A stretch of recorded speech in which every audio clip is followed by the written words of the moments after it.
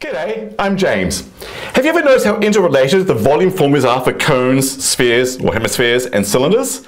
It's actually more striking if you actually imagine having a hemisphere, radius r, and height r, and to do a cone with base radius r, also height r, and a cylinder, base radius r, and also height r. Keep all the r's the same, heights the same as r.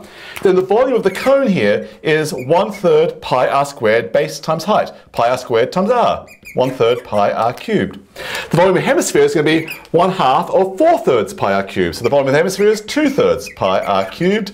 And the volume of the cylinder for height r will be base times height, pi r squared times r. The volume here is 3/3 pi r cubed.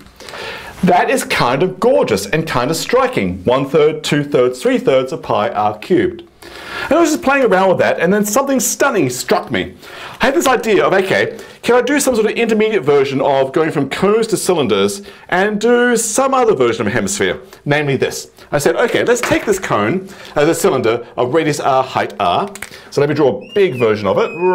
Height r, radius r, bingo, there it is. And imagine doing this. Imagine drawing a concentric circle at the top and actually make this figure here. It's like a truncated cone. It's called a frustum. And I'll have some radius x, so the base radius is r, and the height here is r, but let me have some radius x for this concentric circle at the top. So I'm wondering, is it possible to find the correct value of x to give me a frustum here whose value is halfway between being x equals 0, which would be a cone, 1/3 pi r cubed, to x being the full radius r, which is a cylinder, 3/3 pi r cubed. What value of x gives me the hemisphere? 2/3 pi r cubed. I want the volume of this frustum to be 2/3 pi r cubed. What value of x does that? I worked it out. It's just a fun exercise actually, so let's actually do it. It seems very tempting to keep the cone going up, all the way up, and make a full cone, because then I'll have some big height like this, and the volume of the frustum will just be the volume of the full cone, which would be what, 1/3 its base times height, minus the volume of the top part of the cone, which again is 1/3 base times height. So we can work that out. I know this section of height is the radius, r, and this section of height, I don't know what it is, I'll call it y. But I can at least get something going. All right, let's get it going. The volume of the frustum would actually be the full cone, 1/3 pi r squared, its full height, r plus y, minus the volume of the top part, minus 1/3 pi x squared times its height, y. Ooh, that's going to be a messy formula. That's a messy formula.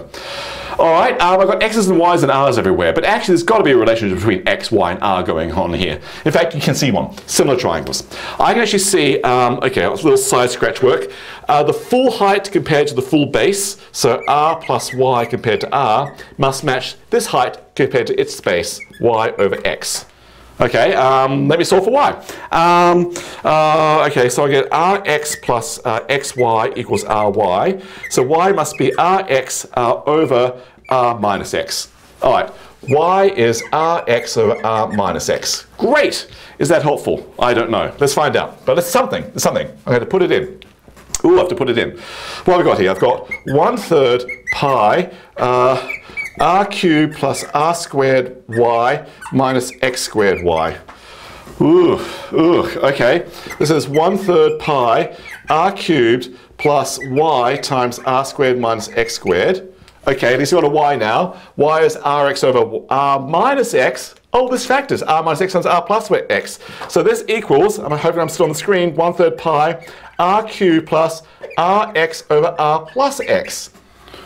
Whoa, okay, so the volume of the frustum is also, volume of the frustum is 1/3 pi r cubed plus r squared x plus r x squared. Beautiful, beautiful.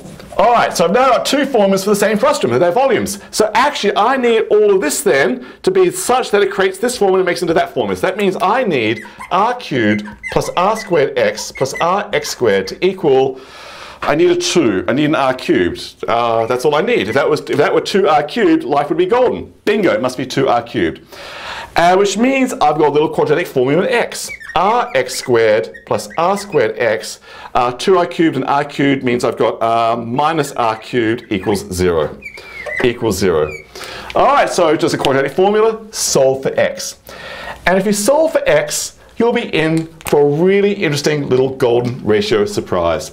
Remember, x has to be smaller than r, so the golden ratio comes up, but how does it come up? Why does it come up? Kind of blew my mind. Why would the golden ratio be appearing in relating volumes, cones with cylinders? Kind of lovely, kind of magical and beautiful. Gotta love maths.